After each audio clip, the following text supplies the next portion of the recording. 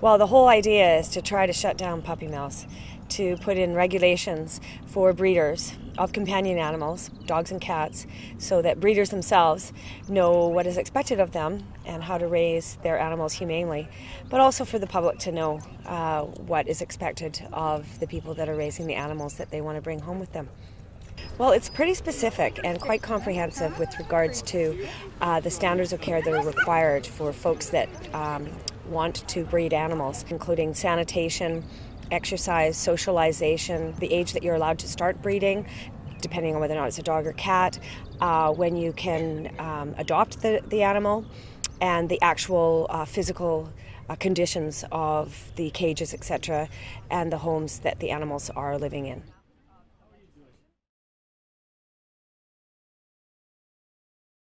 I actually did have dreams of becoming a veterinarian, but that didn't pan out. So here I am, 25 years later, trying to improve the fate of our furry friends from a legislative perspective.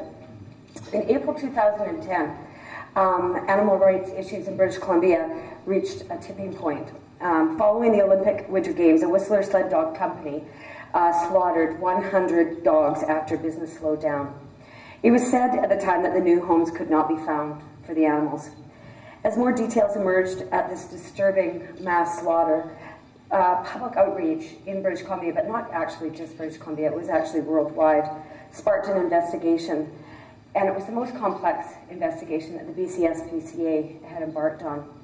The investigation led to charges of animal cruelty against the operator, as well as significant changes to the way that the sled dog industry operates in the province.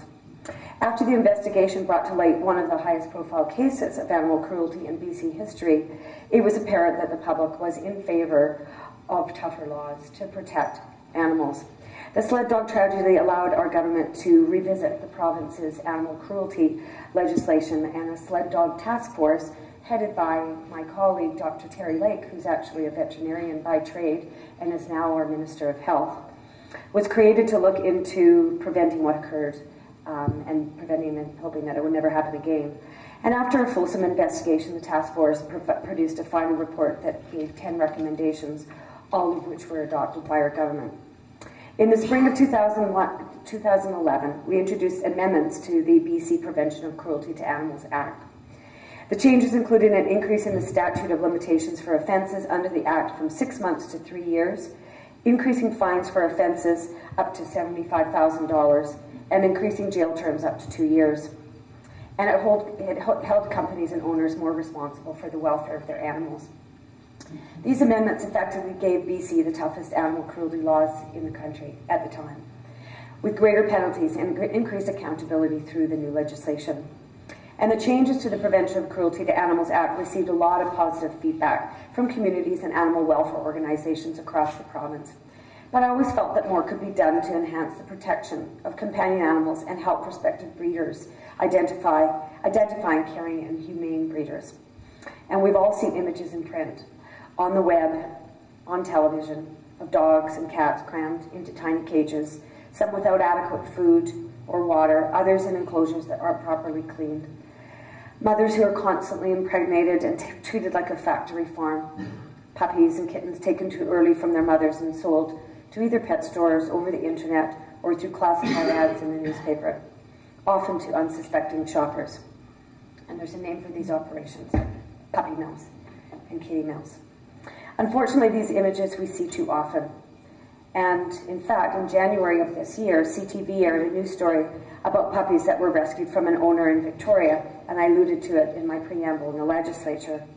The owner was hoarding the animals that allowed them to breed unchecked in a home in Brentwood Bay. Living conditions were so bad their safety was heartlessly jeopardized, and in the end, 44 puppies were rescued and one was found dead. That story demonstrates the importance of my bill. If my bill was in place in January of this year, it would have helped the SPCA intervene sooner in this case, because the number of female dogs capable of reproduction at this home was greater than what is specified in my bill, i.e. 3 or more females. Despite the fact that the conditions the officers witnessed during previous visits had not been deemed grave enough. They could not remove the animals at the time. So in other words, if my bill was in place at that time, that would have allowed them to intervene sooner. So in May of 2011, I began to look in ways how to deal with perhaps increasing the legislative teeth of animal welfare agencies, for instance, the SPCA, on shutting down puppy mills. And it was clear to me that we needed to do something in legislation that gives the province and animal welfare organizations the power to enforce animal welfare policies while encouraging more self-regulation and more responsibility among breeders, but also for better education for the public. And there is a demand for this legislation. And again, there was another instance in Vernon in February of this year where the City Council, and I understand that the Vernon City Council is actually, the City of Vernon is actually nominated for an award at this summit. But they chose not to put any bans on pet stores selling animals in their stores because they realized that that was perhaps part of the problem, but it certainly wouldn't alleviate the problem because, of course, we do have the instance of animals being sold in the internet as well as on the classified ads. So that's where I stepped in, and that's where I had to work with numerous people within the legislature and people that helped me draft this bill.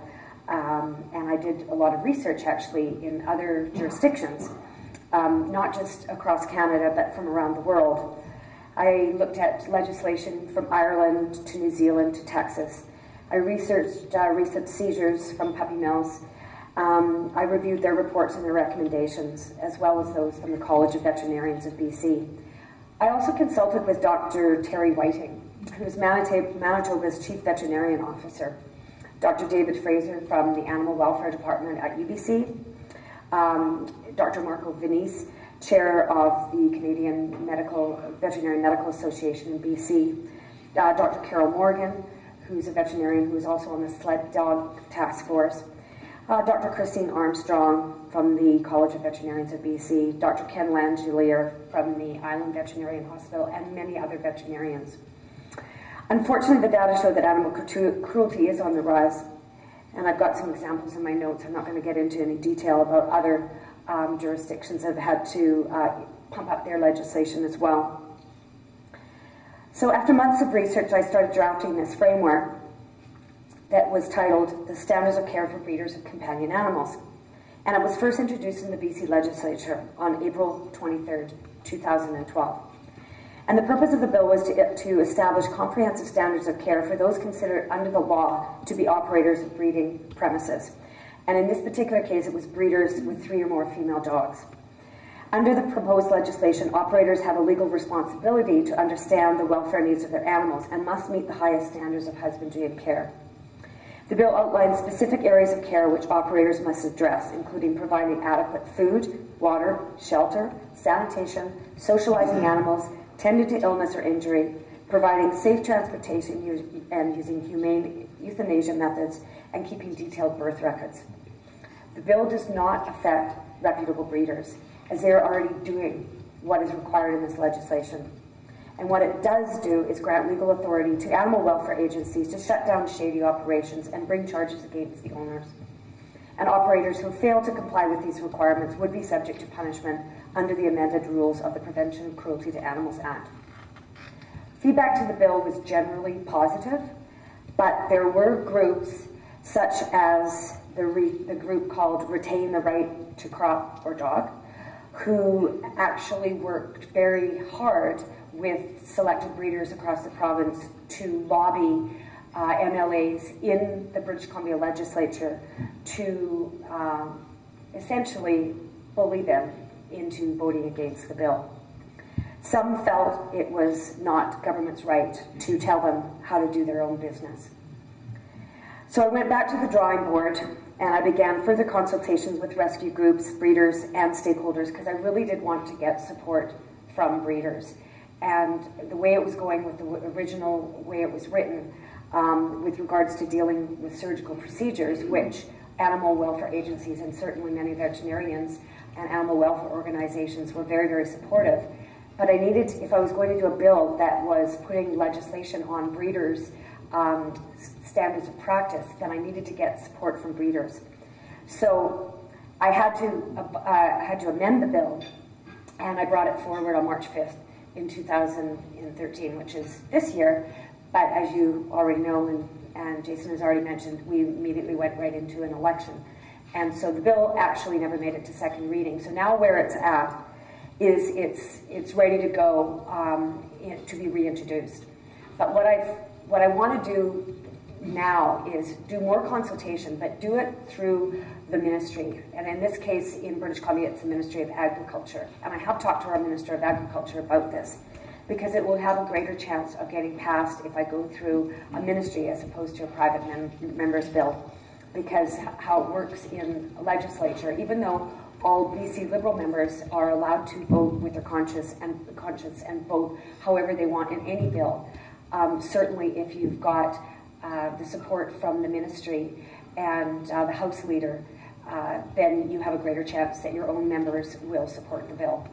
I don't have any control over the independent member or the opposition members and how they would be heavily lobbied to not support the bill, but at least we have the majority. So if the BC Liberal government decided to put forward this bill, generally speaking, it would pass. So I think that there is enough support to bring this forward. And as I said, moving forward, I would get more consultation. I'm thinking I would also need more consultation from cat people, because I only had, believe it or not, one person that actually responded from who was an expert in cats. The rest of the people were all more or less dog people and dog breeders. So I'll either revise the cat portions of the bill, or take out cats altogether, because obviously their needs are totally different. So I think the legislation did bring forward one of the main goals, which was public awareness. And it really does start with informing people as to where they are getting their animals. Because we all know that there's a lot of impulse buying going on when people walk past a pet store, or they see a cute little doggy in the window, or they see a picture on the internet, or even in the newspaper.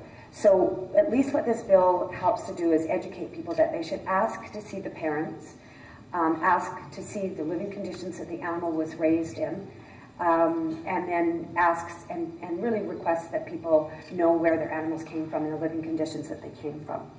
And the other thing I learned about bringing forward this bill is collaboration, and certainly the whole intent of your summit here is getting people that maybe not years ago would be in the same room together, are now in the same room together. And the whole idea is to get people together because we do have one goal, and to celebrate where we agree and where we can move forward to make the lives of these animals much, much better.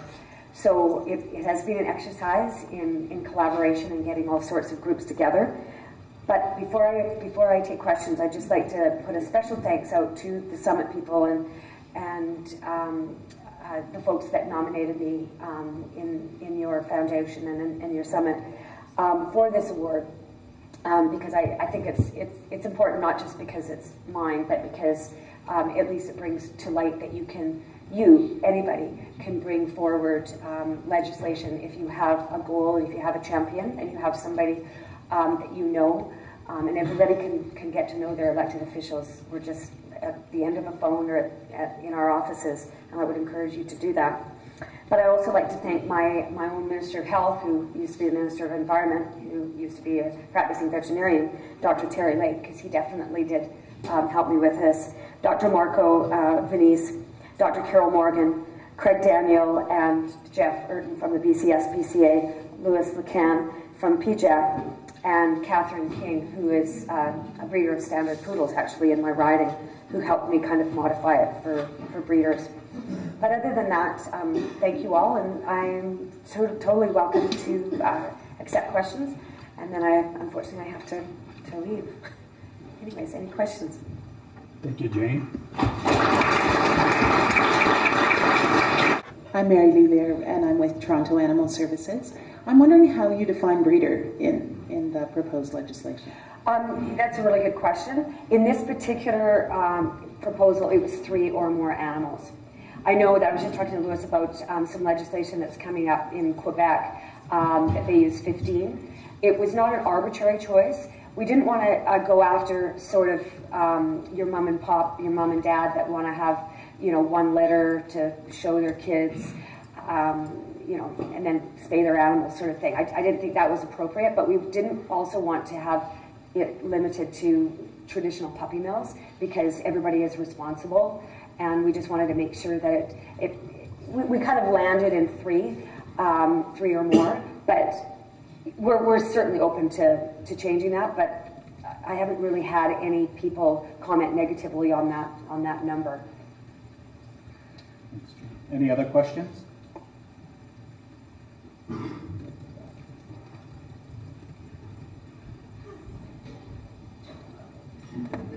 Brenda Bonnet, and I'll be addressing a little bit of this in my talk later this afternoon, but I wanted to ask you, I know in the United States there are commercial breeders participate in various organizations, lobby groups, have a collective voice. Does that exist in Canada, and have you approached them as a stakeholder in this? Do you mean lobby groups to support the bill? No, I mean organizations representing commercial puppy breeders. Like, are you talking about like the Canadian Kennel Club? No, I mean commercial breeders, what you call puppy mills. Oh, okay, the actual puppy. Well, no, I have not. I would love to get some breeders that would, except for individual breeders that approached me, I would love to get some legitimate breeders that would come on board and support this bill. And if they have as you say, an operation, then I would definitely like to talk to them. I did not get any feedback at all from anybody that was willing, that had an operation like that was willing to support the bill. I had people that were part of greater operations, particularly in urban British Columbia, who were working to fight the bill. Thanks. Any other questions? Well, I think this is an example of how members of parliament, members of legislative assembly, we can work with them, if not to change laws and legislation, but at least to raise profiles on issues that we as an urban animal industry think are important. And I know that Jane, this was not easy for her to come here in the context of her portfolio in BC is education. And so this is an extension right outside of her portfolio. So she needed to seek extra permission to be here today. And so I think it just speaks to her commitment to being a voice for the urban animal industry and animals. And I just ask you to join me in thanking her one last time.